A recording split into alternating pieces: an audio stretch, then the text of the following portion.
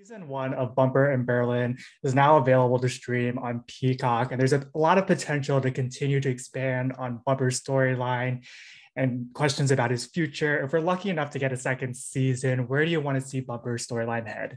Well, I mean, we're talking about that now, and I don't want to give any spoilers because I do. We definitely have some ideas, but yeah, I really hope that we get an official season two pickup because we only did 6 episodes, and I feel Yeah. like we haven't been able to tell like his full story. So yeah, I'm really excited to do more of this series, and it's so fun to play this character again. You know, I wasn't in the third movie, Yeah. so this is like the Pitch Perfect movies changed, like truly changed my life.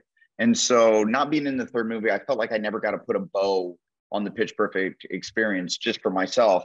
And this, I leapt at the chance when Elizabeth Banks pitched me the idea. I'm like, that sounds so fun, and I would love to sort of put a bow on it. Yeah. Perfect segue to this next question. But this franchise has been so successful. What do you think continues to resonate with audiences? And did you feel any pressure carrying that torch as it made its way to television? No, no pressure. I just wanted it to feel big and not feel like just a little show. And I think visually, we definitely did a great job Yeah. of making Berlin look as cool and as beautiful as it is.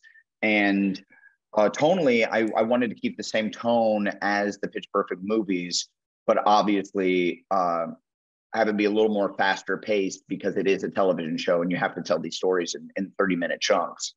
So yeah, I was really excited to get back in this world and do it all over again. Also stepping into the shoes of executive producer, did anything surprise you about that experience stepping back into this universe? And have you found that the work that you've now done behind the camera has impacted the way that you've approached this character on screen? Yeah, I feel like as an executive producer, I've been very lucky in my career. I created the first thing that ever kind of popped off for me was Workaholics. Yeah. And so I created that show, and just getting to be in the edit bay and see everything from like the writing process all the way to the finished product. I think it gives you a more wider scope to sit back and go, oh, it's not just about me and these lines that I'm saying right now. It's like, if I can't go down that path because then that coverage won't work, you really see more of the puzzle pieces and you're able to put it together in a little bit better of a fashion. Definitely. Megan has also said in the past that it was really important to establish Bumper and these new characters and not rely on cameos.